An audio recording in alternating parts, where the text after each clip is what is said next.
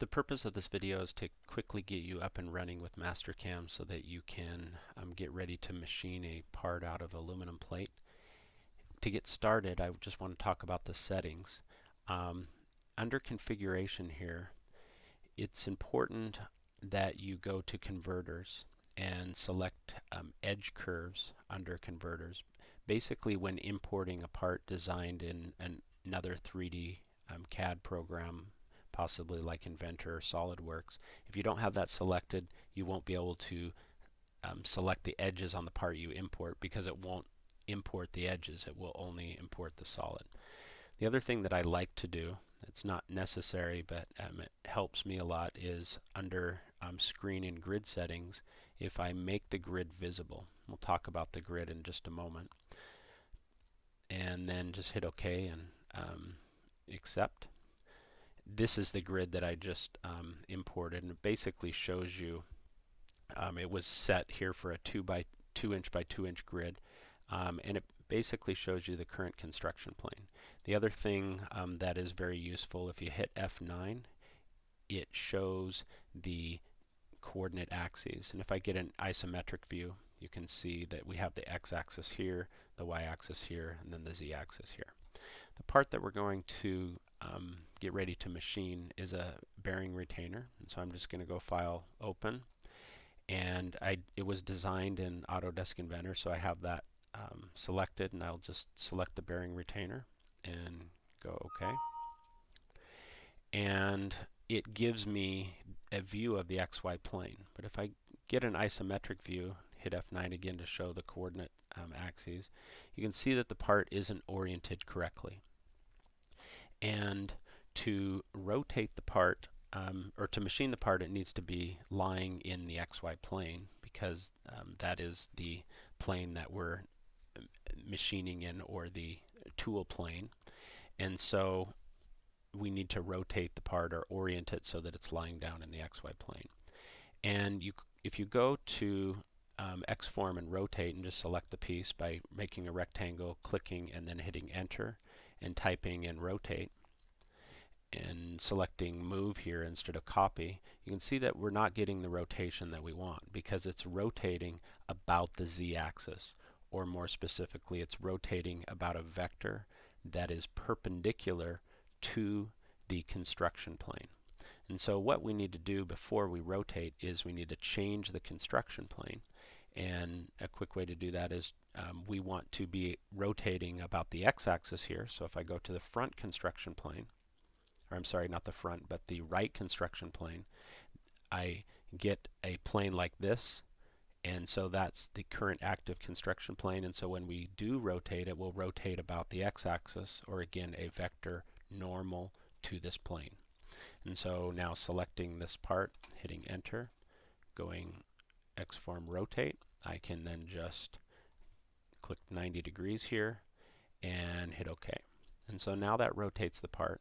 I'm going to go right back to the top construction plane, and notice that our work coordinate system is also set to top by default. The next thing I want to look at is to see if the part is actually lying in the plane. And you can see that the part, half of the part is above the XY plane, half of it's below. We need to translate the part down so that the top of the part lies within the XY plane. And there's a couple of ways to do that. One, you could just do a translate. Another quick way is just go move to origin. Find this center point here that's at the top of the part and click, and it shifts the part down. To confirm, I can do a front view, and you can see that the part is now, the top of the part is lying within the XY plane. Going back to the isometric view, the next thing that we want to be able to do is set up the machine and the stock, and then get ready to make our tool paths. And so I'm going to go to machine type and select mill. The mill that we have in the shop here is a Tormach mill, and so we're just going to select this one. You would not have that one available to you if you haven't set up the system, if someone hasn't set it up for you. But you could go to manage list and find a suitable mill. Notice also, besides just the Tormach mill, there is a standard 3-axis vertical milling center, and so you could select that one as well. But I'm going to just select the Tormach here. And what that does is it gives me the machine group here. And if I expand that, I can set up the stock by clicking on Stock Setup.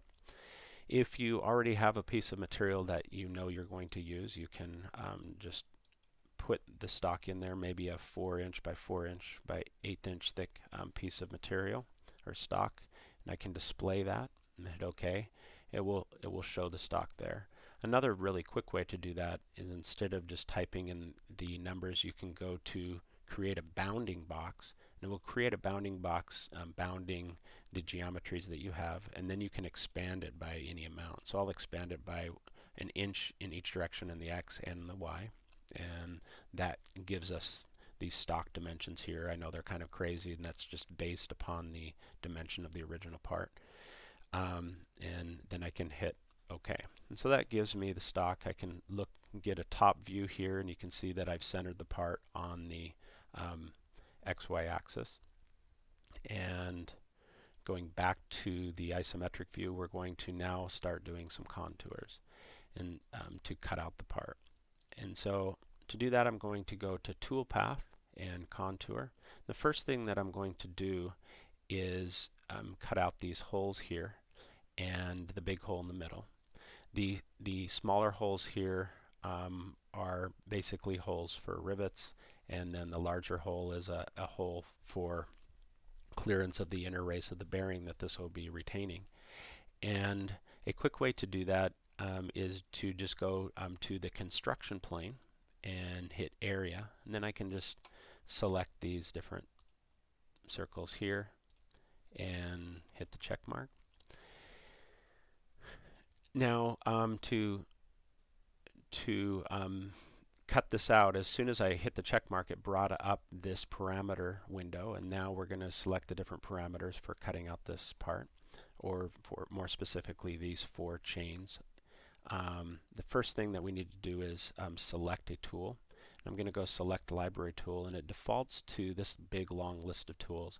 We don't have these tools in the shop, all of these tools, and so we've made our own library, and the library we have is just the TRC tooling library, so you can find that. And then the tool that we're going to use, we're going to just, for this first machining, for machining your first part here, I recommend just using a really small bit and take your time. And so we're going to use a really small 1/8-inch flat end mill, and it's labeled tool number 2 in our shop. And so we're going to hit OK there. And then the next thing that I just want to take a peek at is the cut parameters. Cut parameters, we're going to look at this in more detail when we cut the outside of the part, but notice by default the compensation direction of the bit is on the left, meaning if you're going in this, if the bit is moving in this direction, the bit is on the left side of that arrow, or the direction that it's following. The next thing I'd like to talk about is the depth of cuts. This is an 1/8-inch material thickness, and we're dealing with an 1/8-inch flat end mill. That's a very small diameter bit, and it's not, I don't recommend that you do a full depth contour, basically cutting the full 1/8 inch deep in a single pass.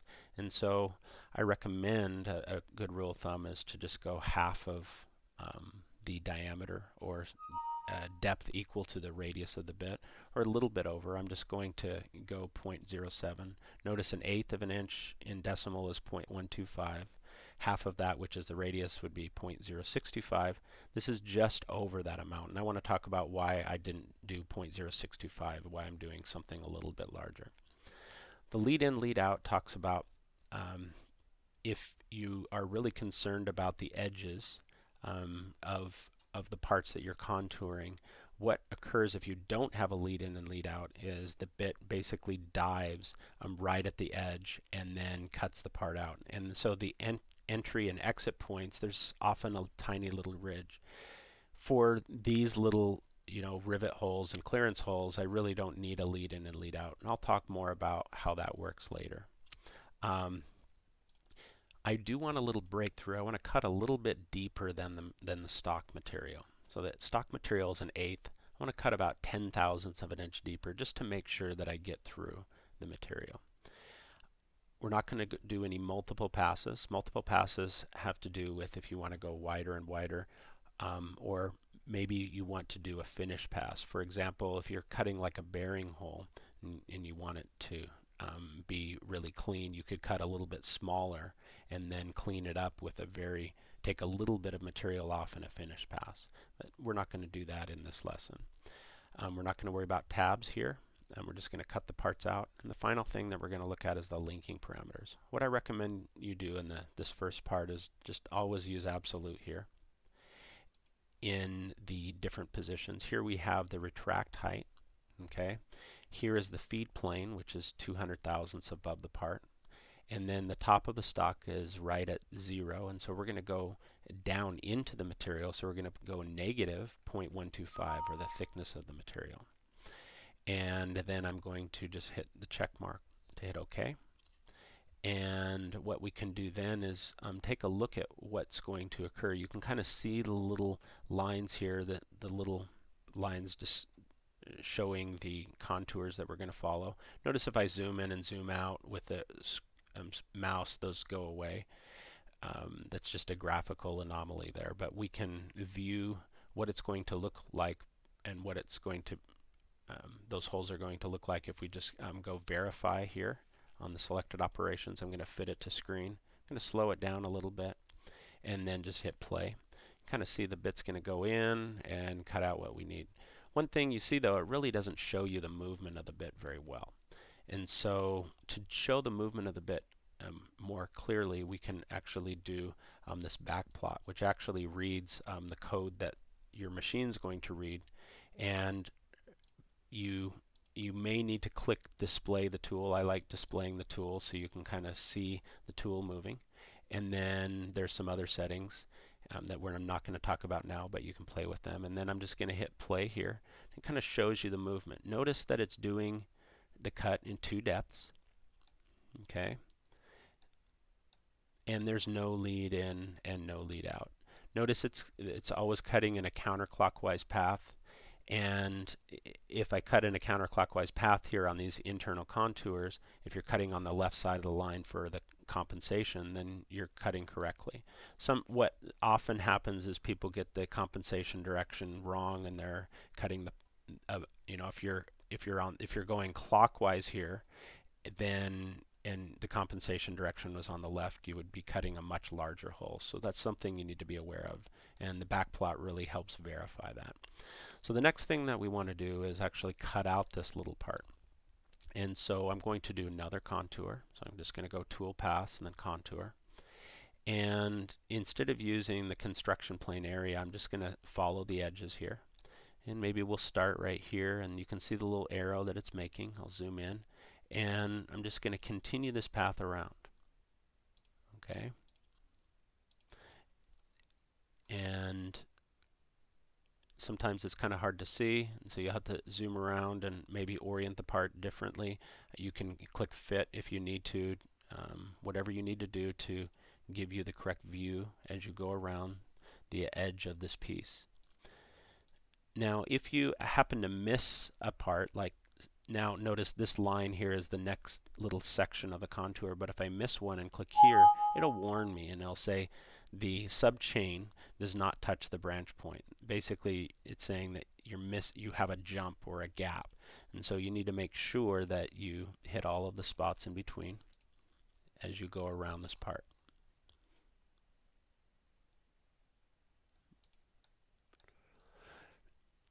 I rotate the piece often by using the middle mouse button and holding it. And we've made it all the way around. Now I can just hit OK.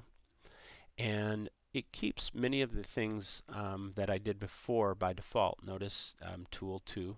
Yes, I agree it would be a lot quicker to mill this part out with a larger bit, maybe a 1/4 inch end mill, but to keep things slow and safe, there's no real rush on doing your first part, so we'll just use this small bit.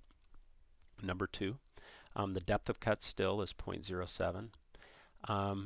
Let's show what a lead in and lead out would do. I don't want to make this a tutorial about lead in and lead outs, but just quickly, we have an entry and an exit.